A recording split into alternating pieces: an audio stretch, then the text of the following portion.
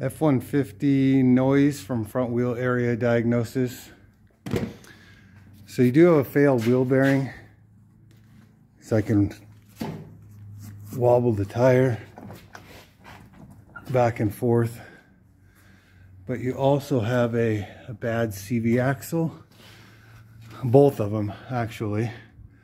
But this one, you see I can spin the tire just fine. But on this side, I can't even get it to spin all the way because it's binding.